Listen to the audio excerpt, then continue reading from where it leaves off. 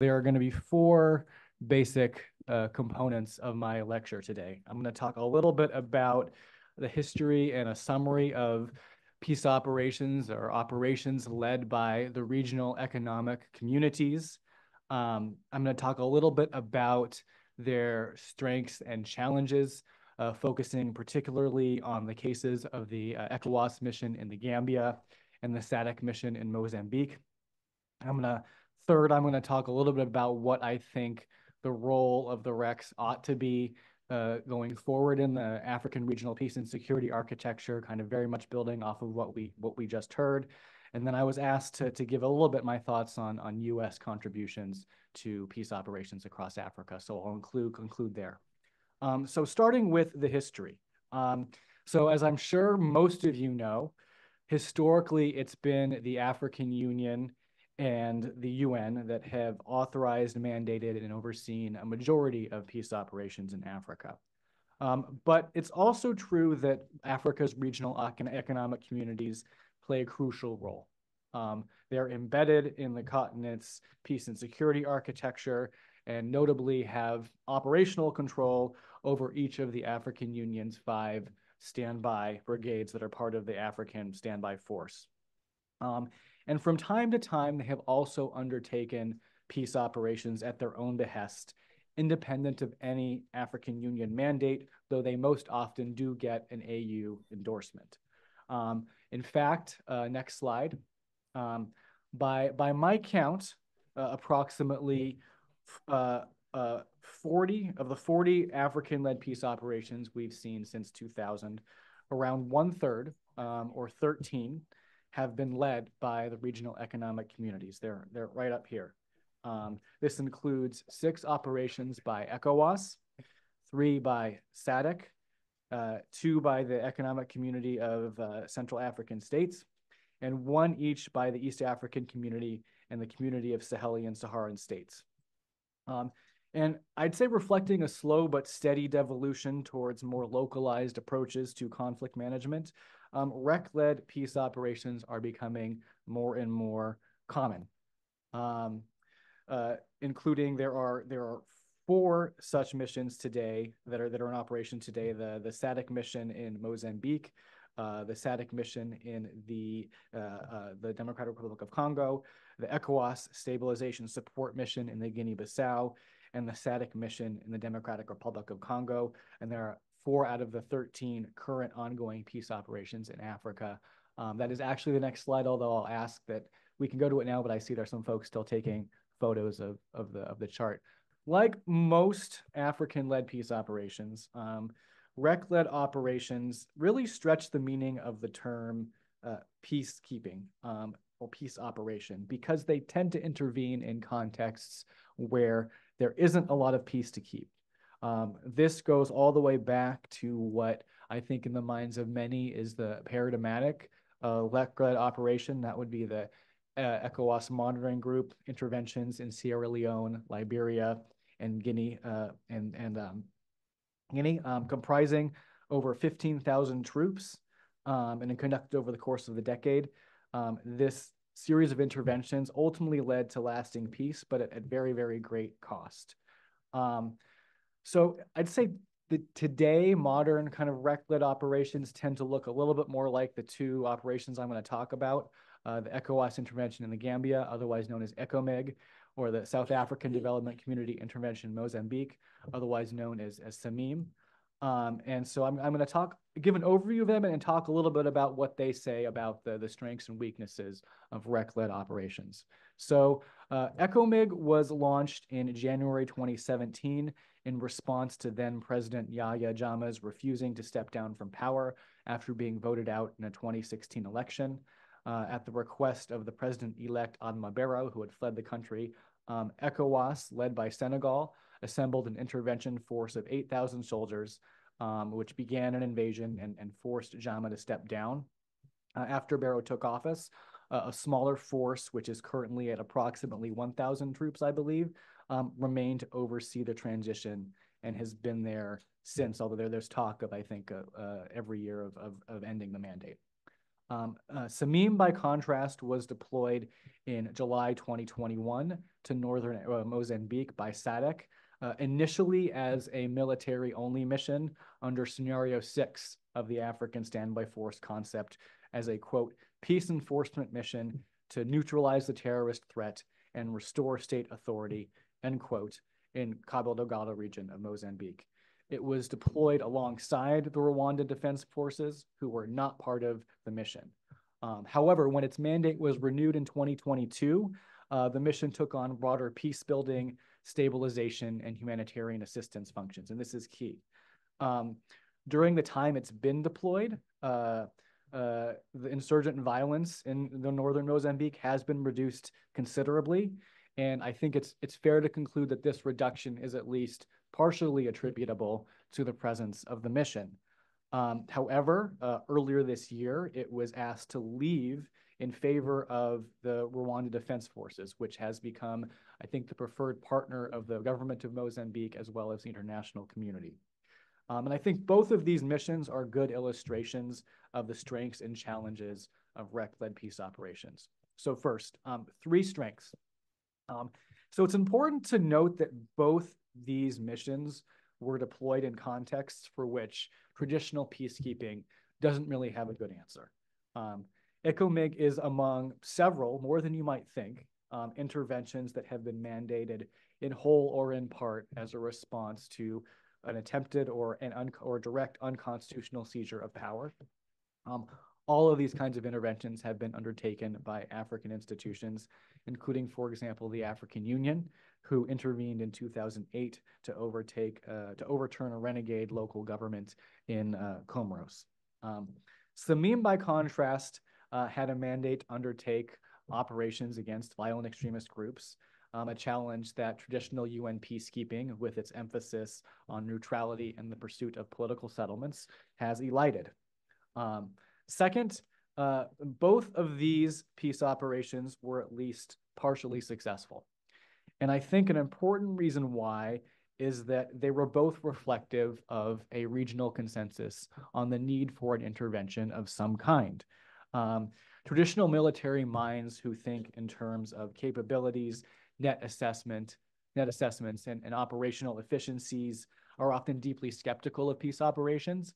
But I think that regionally sanctioned interventions of this kind tend to possess something that money can't buy and that no army can compel.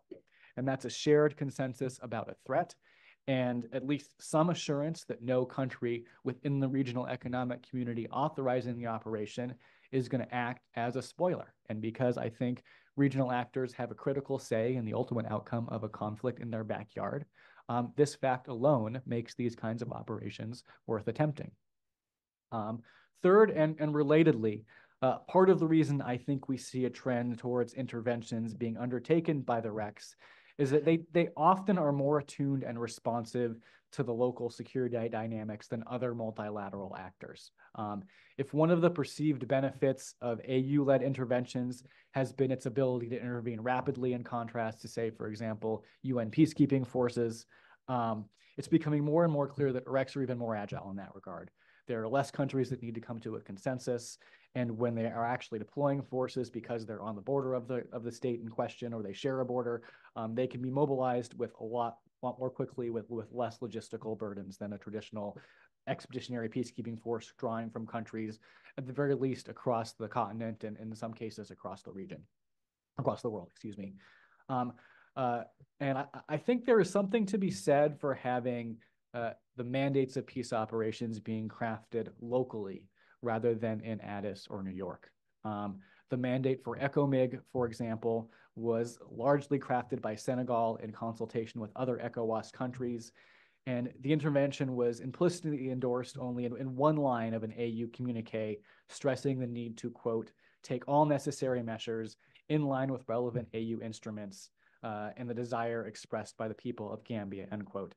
And to note importantly, that mission was neither endorsed nor condemned by the UN Security Council. So it had a very, very loose basis in international law, let me put it that way. So challenges. On the flip side,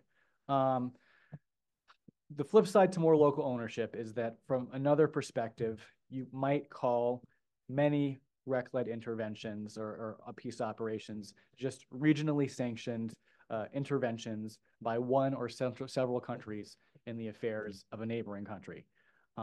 As I just alluded to with the case of ECOMIG, they often have a bare or minimal basis in international law. They are not held to the same accountability standards as UN peacekeeping missions. And there isn't a lot of systematic research we have on their effectiveness, unlike the dozens, if not hundreds of studies that have been undertaken on UN peacekeeping missions. And while it is, I think, helpful that they often reflect consensus, a potential downside to that is that they tend to reflect more than anything the will and the interests of powerful countries or hegemons within a region. In the case of ECOMIG, for example, that would be Senegal, which completely surrounds the Gambia and was the main motivating force behind ECOMIG. In the case of Samim, the anchor state there was South Africa, who's contributed, I think, a plurality of the troops to that mission. Second, REC-led missions have tended to be smaller than UN peacekeeping missions or AU-led missions, such as the African Union mission in Somalia. This, I think, reflects both the intervention capacities of the states within RECs, but also some of the regional dynamics I mentioned earlier. In retrospect, ECOMOG's experience looks like it may have been an aberration. You had 15,000 troops deployed over a decade or more, and no subsequent intervention by a REC has become similar to that scope and scale. In fact, ECOMIG is the next largest intervention that I can find that's been undertaken by a REC, and it was 8,000 troops that were mobilized at its height, and only very briefly as sort of coercive diplomacy to kind of get Yamia to flee from office. And it's also important to note that it was made possible largely because the Gambia was surrounded by Senegal and only had an army of 2,500 soldiers. So, it was a relatively easy operation, I think, as far as things go. Third, and relatedly, limited interventions also reflect limited capacities. This includes specialized enabling capabilities like intelligence, surveillance, and reconnaissance, air support, and medevac, but also key capabilities that are crucial to enabling population-centric warfare, which I would argue you need is crucial to succeed in conflicts across the continent. The AU and the UN particularly each have doctrine that is supposed to include civilians and civil affairs officers to engage in the delivery of humanitarian assistance, conduct dialogues, and address the gender dimensions of armed conflict. A key reason why Samim was asked to leave was because it was not able to deliver on the kind of humanitarian access or stabilization capabilities it was mandated beginning in the second year of its deployment. And instead, this is a task that has been mostly given and undertaken by external donors or international actors who are working through the government of Mozambique with varying degrees of challenges. Finally, and I think probably most importantly, and this is something that we heard a lot of in the last presentation, there needs to be better coordination within the RECs themselves. There are plenty of security threats that span borders between RECs, and these threats have tended to spawn ad hoc regional coalitions to respond to them. This was the case, for example, with the Multinational Joint Task Force in the Lake Chad Basin and the G5 Sahel. They were largely created because the countries of Cameroon, Chad, and Mauritania were not in ECOWAS and did not have great relations with ECOWAS. It's also true, as we heard from the last presentation, when there are countries that are not in a regional economic community or overlapping regional economic communities having deep interests in the outcome of a conflict. And while the proliferation of ad hoc mechanisms or organizations to manage various security challenges is in some cases effective, it also, as we just heard, is very duplicative and I think reflective of in some ways, an architecture that is still growing and unsound.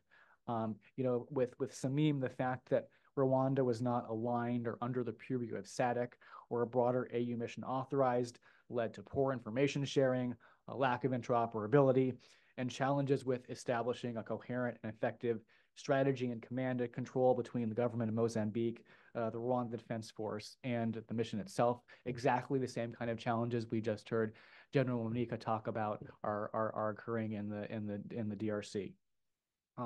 So third, what should be done about this? I think there are three recommendations I would make about how to better align and utilize the regional economic communities within the broader African security architecture. First, there needs to be a more coordinated and systematic approach to addressing cross-border security challenges and to incorporating either troop contributing countries or other regional states that are not members of a particular regional economic community in addressing and mitigating conflict. It is simply not sustainable or effective to create a new initiative or beef up an existing regional organization that did not have a security mandate to respond to every cross-border security threat or every time countries that span REX want to be involved in some kind of peace operation or conflict resolution process. I would propose for kind of each challenge three complementary but not necessarily exclusive options. So thinking about particularly the case of Samim. Either we could see regional economic communities intervening in collaboration with one another, which would have made Samim a collaborative mission with either ECAS or the EAC. Secondly, the regional economic communities could add states who have needed capabilities or who are on their borders in cases where they are affected by the conflict through some kind of more flexible mechanism to deal with added troop contributing countries. In that case, that would have been a static mission where you had Rwanda somehow under the purview of it. Or you could have these interventions be mandated by the African Union and made a more formal part of the African Union doctrine, in which case either the mission would have been AU-led or possibly you could foresee some kind of AU SADC type mission. I think those are the challenges. Second, as de facto managers of the African Standby Force, and relatedly, I think a lot of REC-led efforts need to focus on making the ASF at the brigade level more flexible and efficient.